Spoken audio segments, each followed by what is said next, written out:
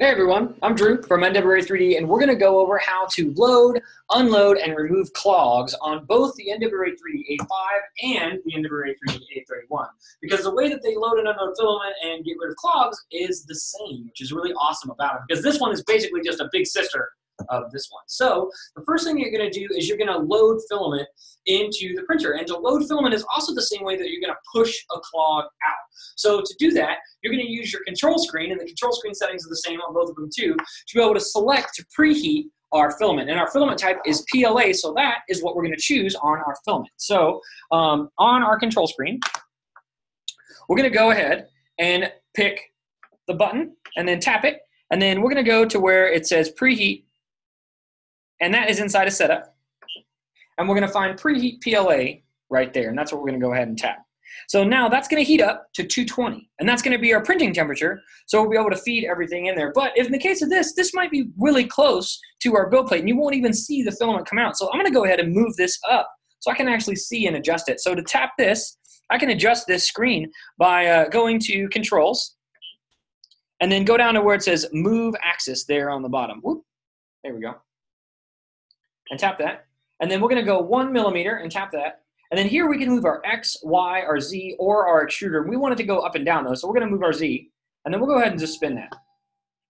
And then that is going to go up, maybe, like 40 to 50 is fine. And then that'll be lifted above the build plate, so we'll be able to see when we load our filament through. So we want to have that nozzle above so we can push our filament through and make sure that it's working. So now that our filament is going up, we see this number right here. It's getting a little bit closer. It's getting to 220. And we also want to make sure that our filament is still in these holes right here, because we want to make sure that it's not unraveled from these holes if we're not printing, because otherwise it'll get tangled, just like weed eater line or fishing line. So we want to take it out of here to be able to feed it in, and then make sure it's going to feed in straight.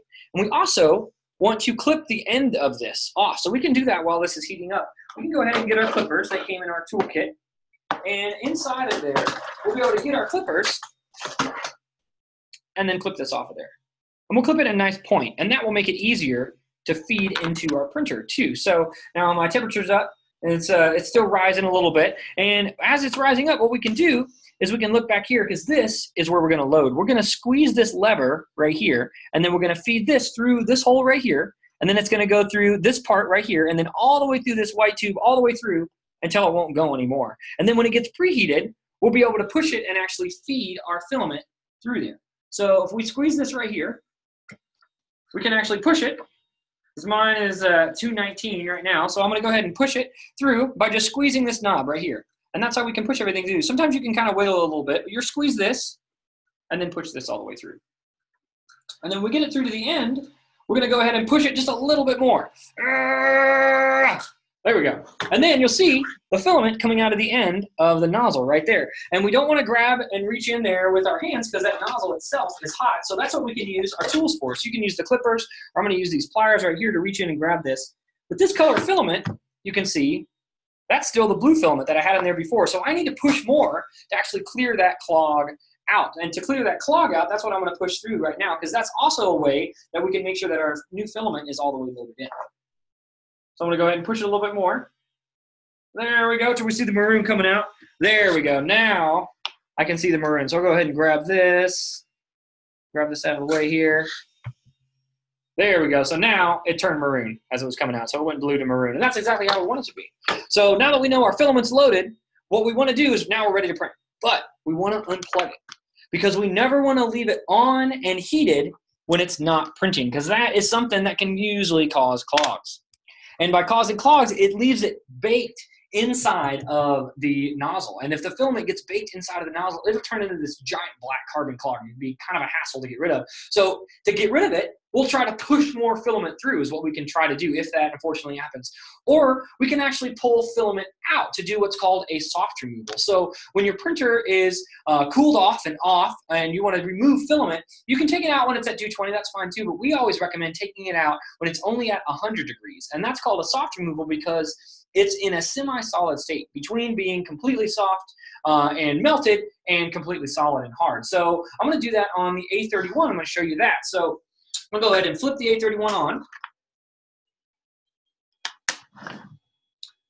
And then what we're going to do is we're going to go to our soft removal. And the soft removal is found by tapping the button. And just like on the A5, it's in the same spot. We'll click Setup. And then underneath Preheat PLA, you'll see Preheat Soft Pull. And that's what we're going to tap. So when we tap Preheat Soft Pull, that's going to heat up to 100 degrees. That's our new temperature that we're going to. So it's going to heat up to 100, and then we're going to be able to squeeze this lever right here and remove the filament. And that removing it at a soft pull is kind of like changing the oil in a car. It's just something that you can do to help keep your 3D printer in tip-top shape. So as it's heating up, we know that we also don't want to leave it on at 100 degrees for long periods of time too. Same thing. So when you're changing filament out, you always want to make sure that you turn your printer off, because the 3D printers can print for days and days straight and have no problems. But if they're printing and there's an issue with the filament staying inside of the nozzle, it can cause some types of issues. So now this is up to 100 right here. We're going to go ahead and squeeze this and remove it. It can be kind of tough sometimes to pull it through. And then when we pull it out, you'll see this bit on the end. That's what we want it to look like, because this actually cleared out the other colors of filament. You can see there's some other colors that are in there and actually cleaned it all the way out.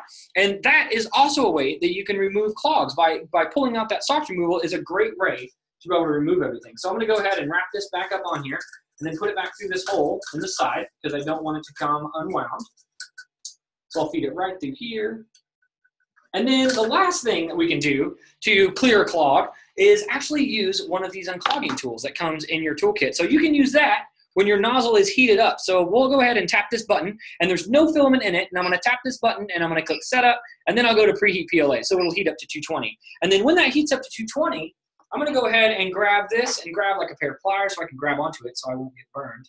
And then I'm going to actually floss out the nozzle by putting it up inside of here. So there's a nozzle in here that you can help guide it in with the pliers, and you can guide it in so it goes inside of that tip of the nozzle. And then when it goes inside the tip of the nozzle, we'll be able to flow through in there.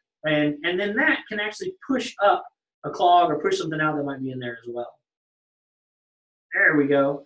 And then when we push it up in there, that's actually clearing out the inside of there. And you can do that as well to try to pull clogs out. But remember to use the pliers, because the nozzle is what gets really hot. None of these other parts get hot, but the nozzle itself is, just like a hot glue gun. So that's another way that you can floss it. You can even push this all the way up inside of there to floss all of that out if you want. So there's lots of different ways that you can load and unload filament and remove clogs, because they're all the same thing. So we're going to do Preheat PLA to load the filament, but make sure we turn it off after we're done loading so it doesn't stay heated.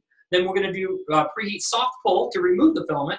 And then if there's no filament in there and you're still having issues, you can actually floss it out with this tool right here. So I hope that helps, and you guys have fun 3D printing. And if you need any help at all, then contact us at NWA3D.com/support, and we got your back.